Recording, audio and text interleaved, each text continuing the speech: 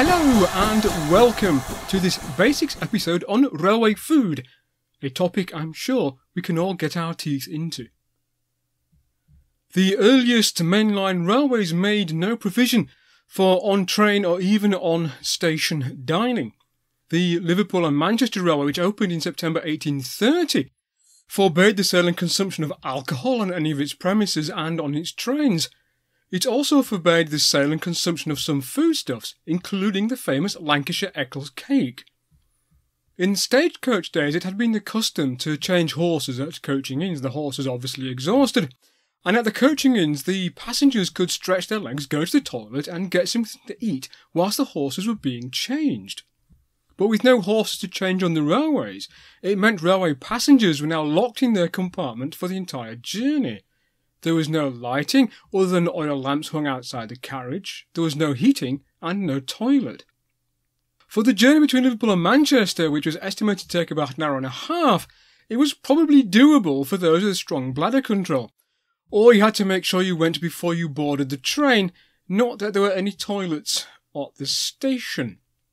But the tradition of stopping at wayside inns en route died hard, and on the Liverpool and Manchester Railway the drivers and guards were admonished for stopping their trains at the various inns and pothouses on the way, such as the railway tavern at Patricroft, to allow the passengers to get something to eat and drink. The board of directors, of course, were furious and quickly passed bylaws against this already prohibited practice. With the advent of the first trunk routes, from London to Liverpool and Manchester via Birmingham, or London to Bristol, sitting locked in a compartment with no food, drink or toilet was not such a good idea for a journey of 6 to 8 hours or more.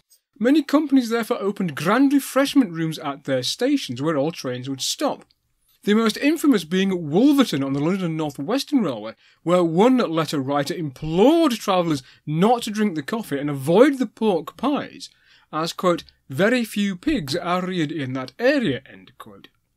At Swindon in 1842, the Great Western Railway made the decision to lease the operation of its refreshment rooms to a private company for a duration of 99 years. Under this agreement, every train was to stop for 10 minutes at Swindon so that passengers could refresh themselves all in one mad rush. Brunel described the coffee at Swindon as tasting burned and speculated it had been made from roasted corn, and he personally avoided any food or drink on offer at Swindon.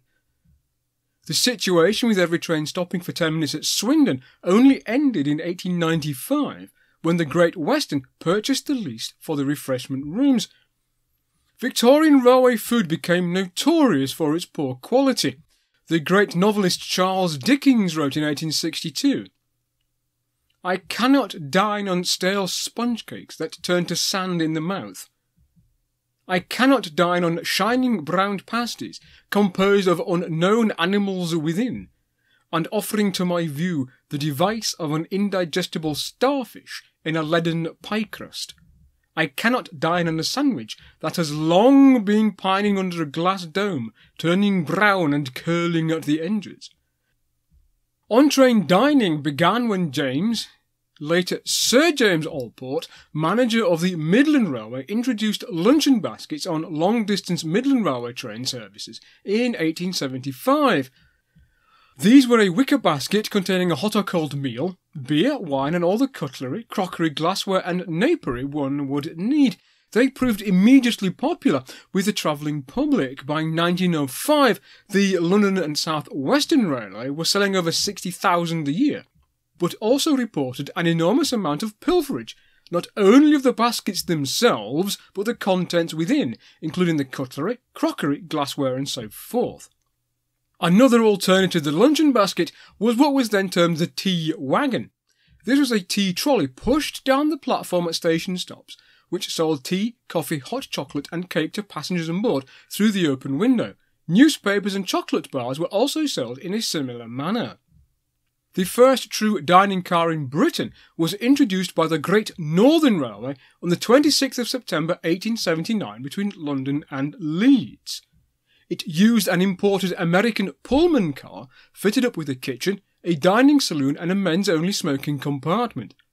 It was a typical Pullman car with a tall clear story and end verandas. The contemporary press described it as, and I apologise in advance, a Yankee novelty.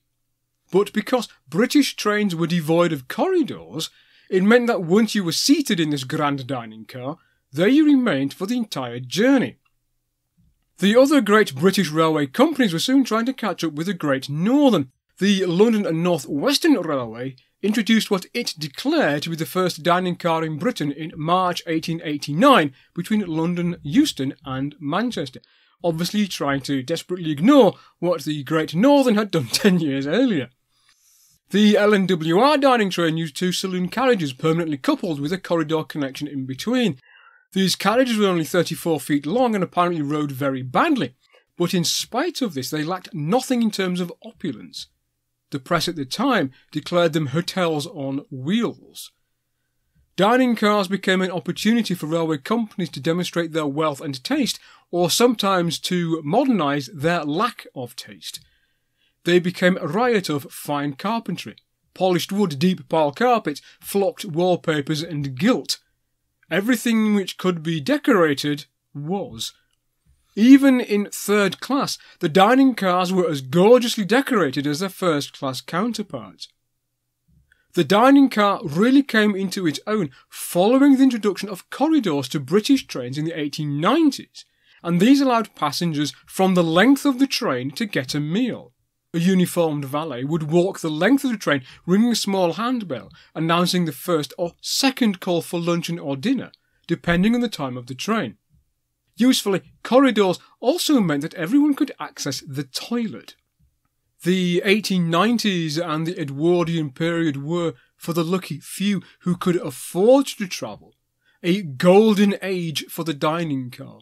These were lavishly, opulently decorated cars, with an at-seat à la carte menu with waiter service. The kitchens had gas-fired ranges, capable of preparing and cooking a wide menu of meals to order. All the provisions of a country house or best hotel were on board, with larders and even a butler's pantry where the wines and spirits were kept under lock and key, under the watchful eye of a maître d'hôte. There were smoking rooms for the gentlemen, and tea parlours for the ladies. One newspaper columnist remarked that these trains resembled the, quote, Palace of Versailles on wheels, end quote. All of this could not last, however, and the First World War brought down the curtain on the fin de siècle opulent rail travel, whilst an even more exciting period, that of the Art Deco streamliner, was waiting in the wings.